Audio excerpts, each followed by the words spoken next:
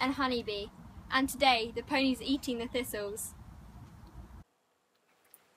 Just out in the field with the ponies, and it looks like Honeybee and Crème Brûlée have found a thistle to eat.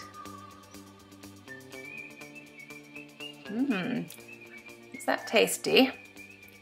It is amazing how the Shetland ponies can actually eat thistles without getting them stuck in their lips. Now, why do they do this? Because they're a bit prickly. Well, it's because there are vitamins and iron in thistles, and that's very good for the ponies. And it can help with their feet and with their liver. So it's worth the trouble.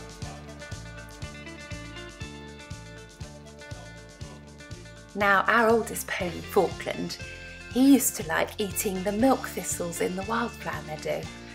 Can you see they're the yellow ones? He used to love them. He was a very good gardener. He'd go through the wildflower meadow eating all the milk thistles, and that kept him healthy and meant that he lived until he was 32 years old.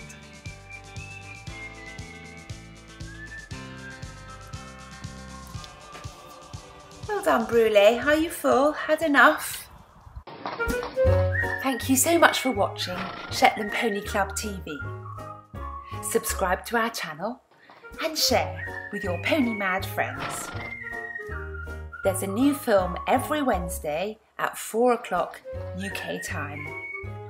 Do join us then for more pony fun.